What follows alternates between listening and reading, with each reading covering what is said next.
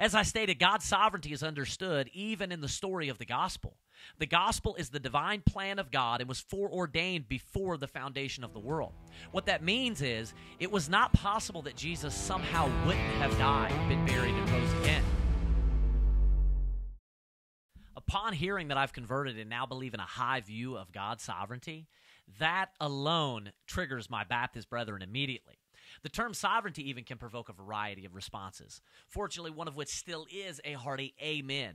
Yet there are plenty of those who would recoil or even bristle in some cases at the idea of God being sovereign. Ironically, though, all Christians of all flavors, shapes, and sizes believe in God's sovereignty. And I know this because they must in order to understand the story of the gospel, as we'll see in a minute. The word sovereign simply means to reign over or to rule over. The doctrine of God's sovereignty states that God rules in and over the affairs of man. Now, as I said, I personally adhere to a high view of God's sovereignty. And of course, as I've hinted at here, there are differing views on how this looks and to what degree. But nevertheless, the point still remains that in Christianity, historically and traditionally, it has been taught that God works in and through human history. Otherwise, if you don't believe that, you are not a theist, my friend, but a deist. Sometimes Christians, and ashamedly pastors even, who aren't well read, and yeah, that's shots fired and you know who you are, they use sovereign as a sort of trigger word, where it's merely an association game, claiming God's sovereignty equals some radical version of tulip that they've created. And then with it, they attach ridiculous caricatures. These pastors operate as disingenuous sensationalists. They abuse and misunderstand Scripture and then scare well-intentioned Christians away from the biblical doctrine of sovereignty. Now, in spite of all this, there are still honest Christians that may have a few sticking points or objections. Objection number one, God can't be sovereign because man has free will. Critics of God's sovereignty will purport that God must be forcing people against their will if he is to be sovereign. This objection may seem somewhat reasonable on the surface, and that's only because it contains some validity, i.e., man does have free will. But the problem is it also contains a false assumption that's been smuggled in. Namely, it presupposes that God's sovereignty and man's free will are mutually exclusive. That is to say, God can't be sovereign if man is free, or man can't be free if God is sovereign. The reality is, though, that this is a lapse in logic and a misunderstanding of Scripture. And as we'll see in a minute, the Bible teaches both. God is sovereign, but he has also at the same time granted man free will. The second objection is the word sovereign isn't in the Bible. Now, just because a specific word doesn't appear in the Bible does not mean that the idea or concept isn't in the Bible. For instance, the word Trinity never appears in Scripture. Yet the Trinity is a biblical teaching. Not the social Trinity, of course, but the biblical, orthodox, classical version of the Trinity. So although the exact word sovereign isn't used, the Bible is replete with the teaching, quite literally from Genesis to Revelation. As I stated, God's sovereignty is understood even in the story of the gospel. The gospel is the divine plan of God and was foreordained before the foundation of the world.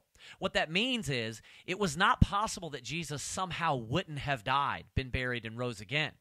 But nevertheless, at the same time, we understand that the entire event of the gospel occurred at the hands of men and as a result of man's free will choices. God executed his plan precisely in and through man. Now, allow me to illustrate this with Scripture. In Acts chapter 4, verse 27, Peter says this in a prayer to God the Father. For of a truth, against thy holy child Jesus, whom thou hast anointed, both Herod and Pontius Pilate with the Gentiles and the people of Israel were gathered together, for to do whatsoever thy hand and thy counsel determined before to be done. All Christians acknowledge that Pilate, Herod, Israel, the Gentiles, that all of them had free will. No one believes that they were forced. The Jews had their agenda, Pilate had his personal conflict, and then, of course, for the Roman soldiers, that would be the Gentiles. It was just another day at the office for them, you could say.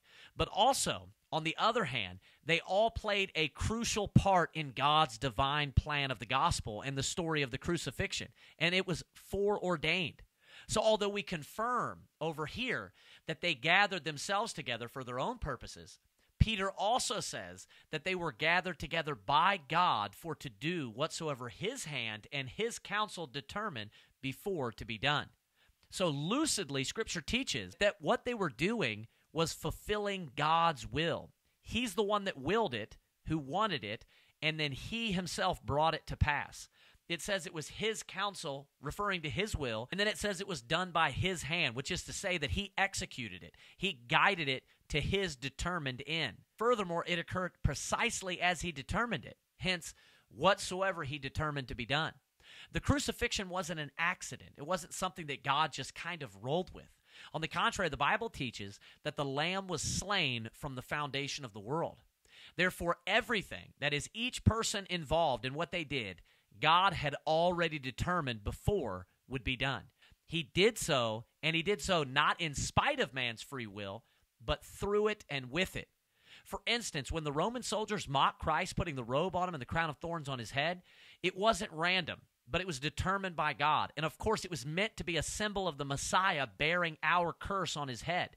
This was foreordained. It was foreordained just like Pilate's sign above the cross and his refusal to change it was foreordained. So now, once you concede to God's sovereignty in the story of the gospel, and it doesn't corrupt or discount man's free will, you're left in this awkward place of explaining why this is the only time where this was possible for God. And if you do so, you've now limited God's sovereignty with no scriptural basis or reason.